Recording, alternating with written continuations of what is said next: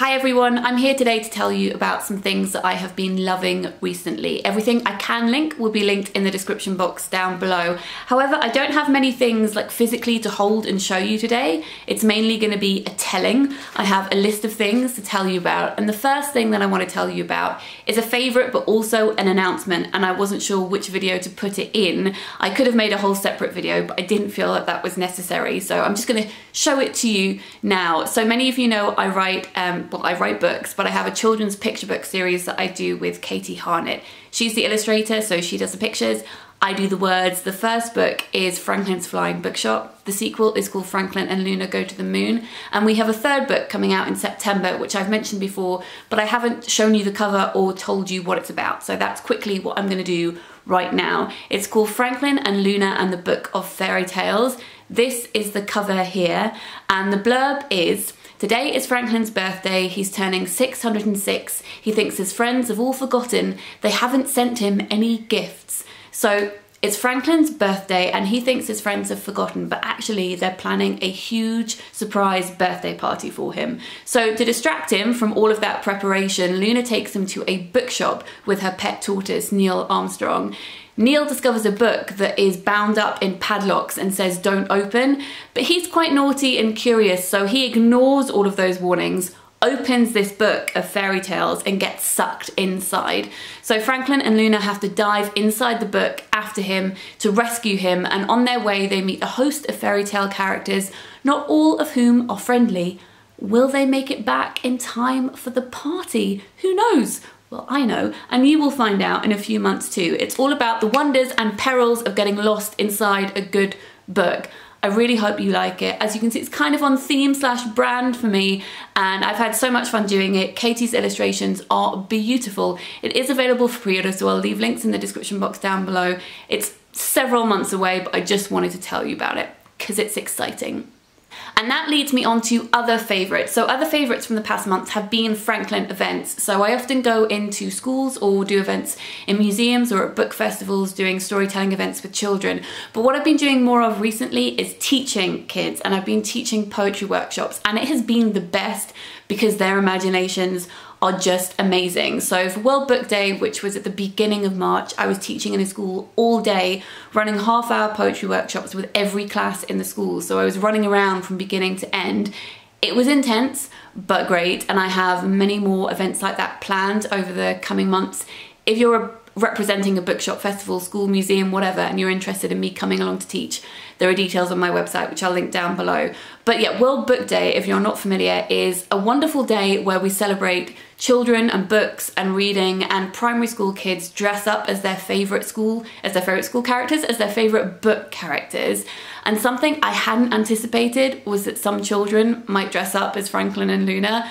And when those pictures started coming through on Instagram and Twitter on World Book Day, I got really, really emotional. I never really considered that they might be children's favourite book characters. That just seems completely bizarre to me still, but absolutely magical and wonderful. And I wanted to share some photos because there was some amazing parent DIY costume making going on. So I'm going to insert some pictures here so that you can see some of them.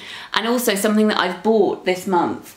I was thinking it was going to be for me for events, but it is very small. It's going to have to be for a child, but that's probably for the best.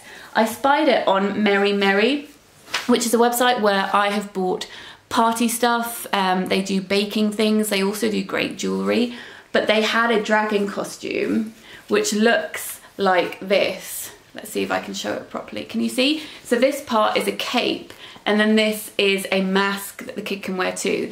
And it looks very like Franklin. I mean, it's not a spot on. This is the back. It's got ridges on the back. It's not a spot on Franklin, obviously, but it's the same colour and the same markings as well on his face. And I just thought it was really delightful. So I've got that for storytelling events because I use lots of props when I do events with children. And if you happen to be in the market for a dragon costume, I'll leave it linked down below. I don't imagine any of you will be, but you know, it's there if you need it. Another favourite from the past month has been helping out bookshops. As you guys know, I love bookshops very much. I worked as a bookseller for 10 years. I've written 4 books about bookshops. I like them a lot, and there were 2 crowdfunding campaigns that came up, and I think The latter is still open, so if you would like to support it, that would be amazing. But 2 crowdfunding things for Bookshops. So the first one was for Mr. B's Emporium in Bath. This was actually before March, but they've just opened. So they're an amazing independent bookshop in Bath. I love them very much. I've done several events with them in the past. They are good eggs, but they wanted to expand into the shop next door and open a big children's section. So they had a crowdfunding for that. I think it was just before Christmas. So I pledged then, and if you go to Mr. B's now, in their new children's section, you can find a writing desk that has my name on it. So I'm going to claim it. I'm going to go and sit there one day and actually do some writing. But it was a real joy to be able to support the wonderful things that they do. But the other one that's still crowdsourcing is Glass Bookshop, which is being set up by our very own Jason Purcell. Now, Jason is I was going to say a bookseller. He's going to be a bookseller. He is a bookseller. He's a booktuber too. His channel is fantastic. He doesn't upload that much anymore, but I'll link him in the description box. If you've been around for a fair few years, then you may remember him from when he uploaded more regularly. But he's opening a bookshop with his friend in Alberta in Canada, which is very exciting. Sadly, quite far away, so I don't know when I'll get to visit it in the flesh, but I was very happy to be able to support it. So if you would like to support it as well, there are perks, there are tiers. I'll link it down below. Please go and show them some love. Next on my favourites list, we have these. Yeah, I am showing knickers in a video on the internet. I didn't think that that would be a thing that I would ever be doing. These are period pants, and this may sound like an overstatement, but I feel like they've slightly changed my life. I have been meaning to get period pants for ages. I've just been trying to figure out the best ones to get. She Thinks are the ones that have been advertised everywhere, or at least I've seen advertised everywhere, but you have to pay import duty on those because they come over from the States. And even though they say that they stock in Selfridges, I have never been able to find any in stock there at all. Lauren told me that Modibody were very good, so I decided to purchase some, and yeah, they're very good. This is not hashtag spawn, not ad, not gifted, none of that. I just need to tell you about these things. So period pants, if you're not familiar with them, they're just like underwear, but they are absorbent. These ones can take up to 2 tampons worth, I think they say, 2 like heavy flow tampons worth. So you can wear these knickers all through the day, and they absorb so quickly, quicker I would say than a pad. And then once you take them off, you rinse them under a cold tap, and then you throw them in the wash with other delicates on a delicate wash, and that's it. And then you keep using them. So I have, I think, 5 or 6. They are expensive, they're about £20 each, but that's a one-off payment that you're making, and then you're not repurchasing every month, and they're so much better for the environment. I'm not someone who is able to use a menstrual cup, so I have been using sanitary products, and I've been worried about how wasteful that is. And I had been worried that these wouldn't work. I thought that they wouldn't be very absorbent, I thought they might leak, I just thought they might be cumbersome, all of the things, and all of the things I thought were wrong, because they're not cumbersome, they absorb really quickly, no leakage at all. I feel more comfortable wearing these than I do wearing sanitary pads. So I just had to tell you about that because, I mean, as I said, I feel like it slightly changed my life. Another favourite, RuPaul's Drag Race. I'm not going to talk a lot about that because I am so late to the party. My best friend Dan was horrified that I had never watched RuPaul's Drag Race, so he made me watch some of it. Then I fell in love, and then Mr. M and I have watched season 5, 6, 7, 8, 9, 10, and we're all caught up on season 11 as well. So that's pretty much what we've been doing for about an hour every night before bed. We've been watching that, plus we were both sick for a couple of days, and it was very good. I was gonna say sick time watching, it's good anytime watching. It's so much fun, I love it. Back in the day, I did used to watch America's Next Top Model back in my uni days, and this is like that, but so much better.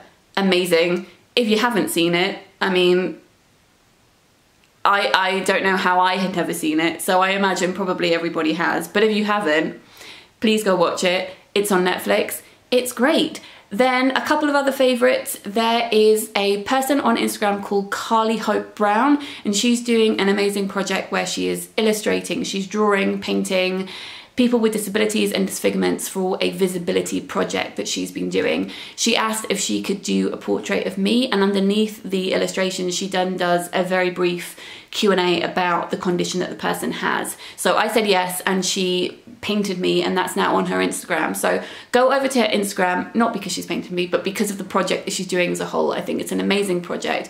Go over and check her out, see what she's doing, send her some love. And speaking of illustration, I have been loving Emma Carpenter art on YouTube. Emma is an absolute sweetheart, and I find her videos so calming. She does book illustration, she does pins, she does mermaid reading pins, which I've shown in a favorites video before because I love them.